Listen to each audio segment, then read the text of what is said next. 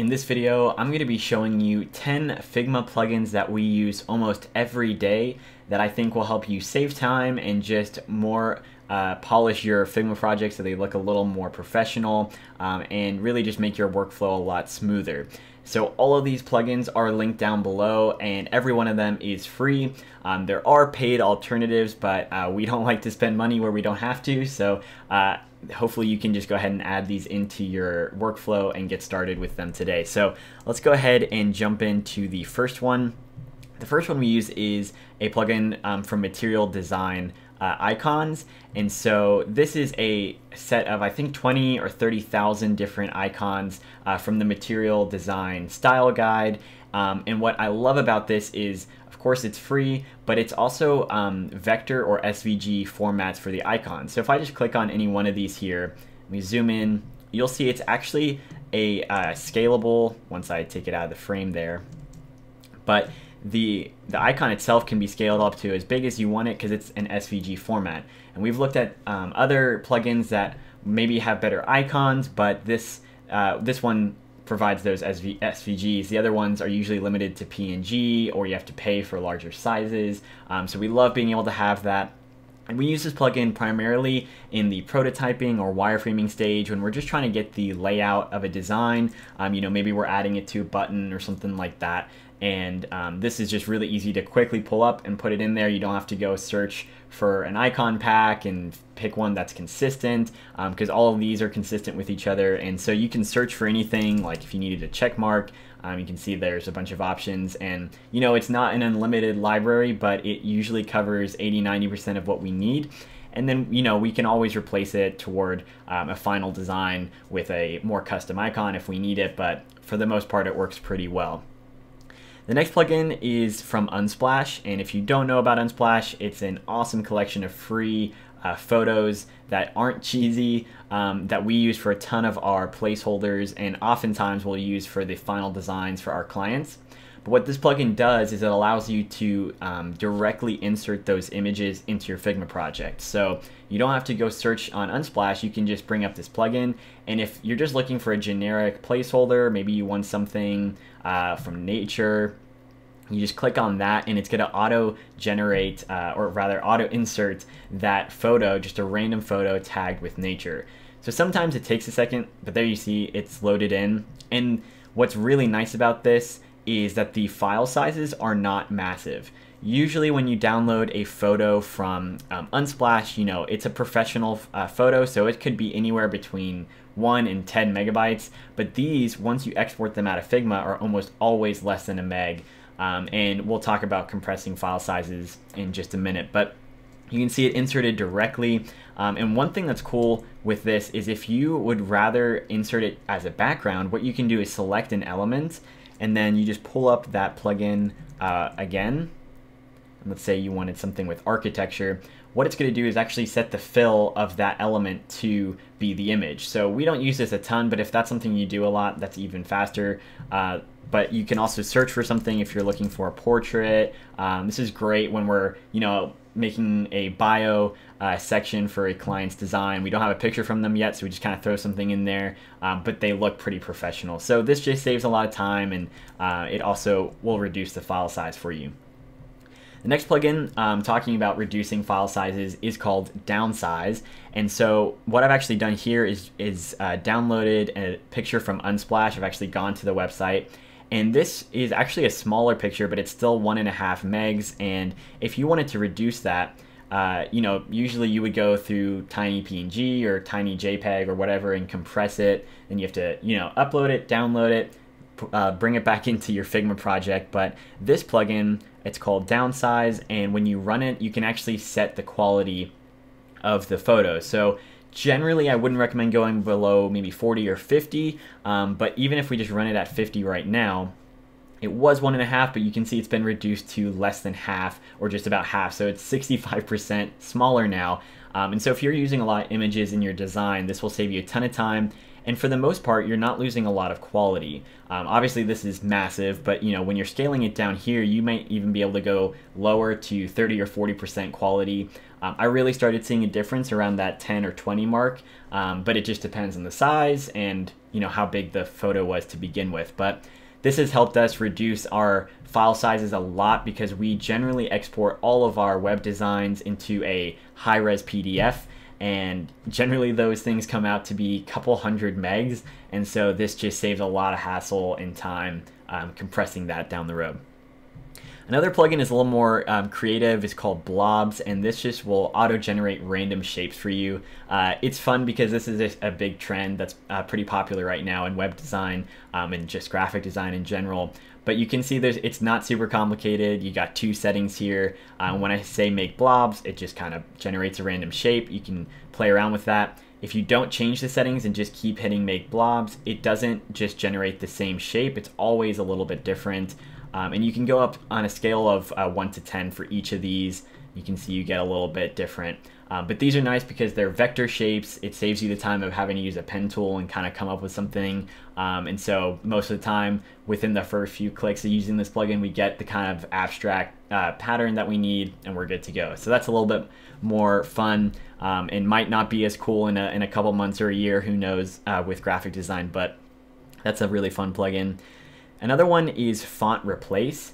Now, this is invaluable for really quickly replacing fonts. And so if we bring it up here, and let's say we select the entire wireframe, I believe if you select it, or if you select the actual text, and then run the plugin again, so let's do that. Now you'll see it's pulling in this mullish font, and now you can search on the right what you want to replace it with. So let's say you want to change it to something like Bebas, and you can just match up those weights. So bold, it's going to go to bold, and we'll hit replace.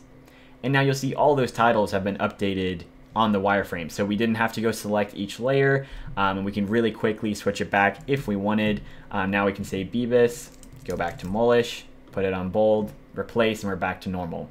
So this has been really useful, especially when we're on a client call live, and sometimes we just want to make changes right in Figma. We can really quickly find all the fonts because sometimes you can't remember the font name, so just being able to select the whole frame or the artboard and see all the fonts listed and then match up every weight is really helpful. You're not just changing the font for everything, you're actually changing the font and that specific weight, which just helps save a lot of time. So one of our favorite plugins there. And then we have a similar plugin that will actually replace colors. This is called the Color Replace plugin. So these names are very obvious what they do, but you can see again, if we just select an artboard, all those colors are coming in here, and you can actually see the opacity that each color is set to. And so again, similar situation when we're sitting on a call with a client. They've often wondered, how easy is Figma to use? Like, can we change the colors? And I can very quickly jump in there and select the primary color. And they say maybe if we want blue instead of red, I can just hit one button and run that whole thing, and everything's good to go. So that's another really useful tool. And then as far as wireframing and using placeholder content, we use Lorem Ipsum a lot, especially when we haven't gotten to the copy stage with our our copywriters and in the rest of the project. So using Lorem Ipsum is really helpful, but using the plugin allows you to insert it directly into your project. So if we bring it up now, you can see that it wants you to select the layer. So let's go to the title here, and let's say we just wanted like one sentence. We can just hit generate, and obviously there's already text in there, but let's just say I put something random and run the plugin. And if you're wondering how I bring up the plugin so fast, if you use the Alt-Command-P plugin on a Mac, it'll just bring up the last used plugin, so you don't have to go up through the window. And you can set the words, the sentences, or the paragraphs, but my favorite has always been the auto-generate.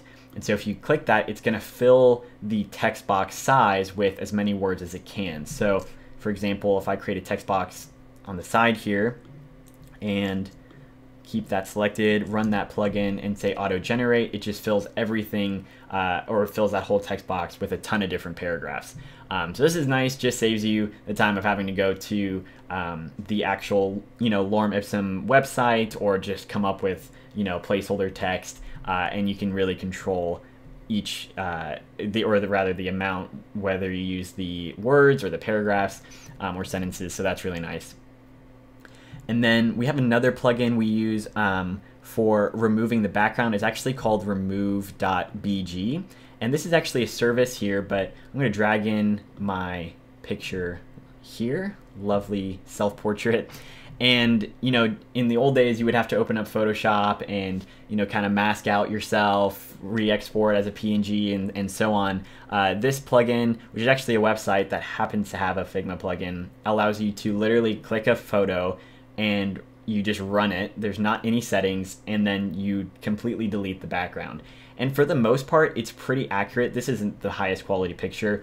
You can see it gets a little blurry around the edges, but you know, if you're scaling this down to a profile picture or something for a dashboard, or even just as a placeholder until you actually get a professional designer to go in, or if you're later going to go in yourself and use Photoshop or something like that, this really gets you 80–90% of the way there. So that's saved us a lot of time in the past. And often our clients will give us photos that don't necessarily have great backgrounds, and we like to do something like we had here with that background, with the gradient. And you can see that you can also undo your changes, which is nice. So it's not like a permanent change in the Figma project, so you can always revert to that original. And it works pretty well on a variety of subjects. We've had like with a lot of hair, if there's a lot of long hair and random strands going on, it does a pretty good job of masking those out. So that's an invaluable tool to have.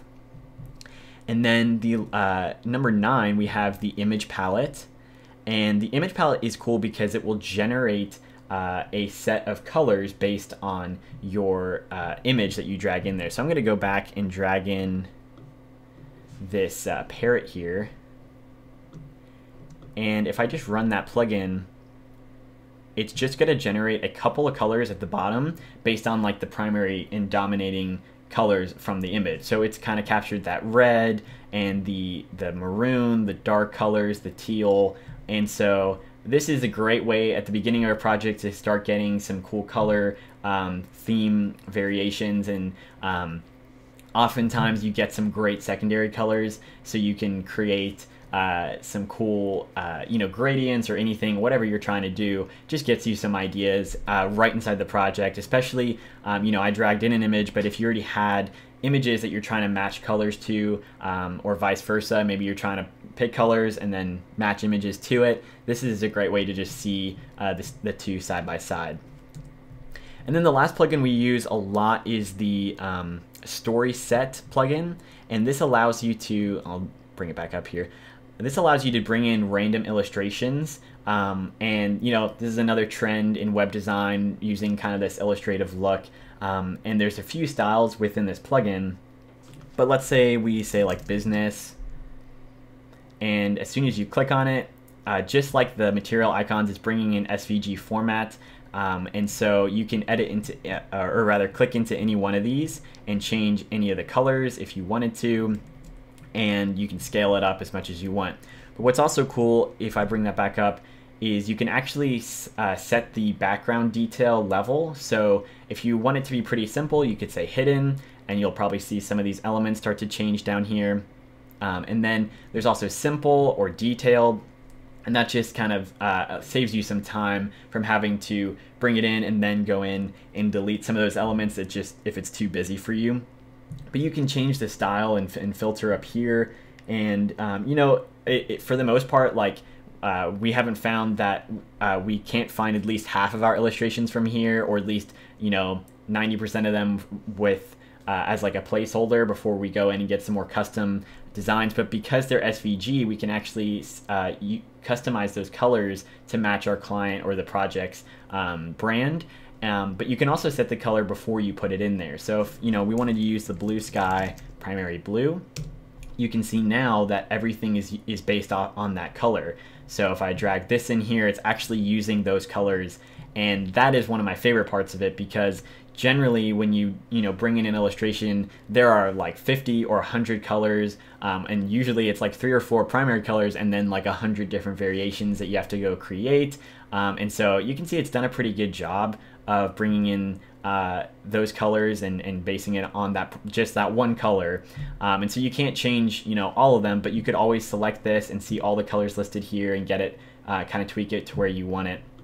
But that's the last plugin we've used. It's great for placeholders and just kind of fitting into that trend when the design calls for it.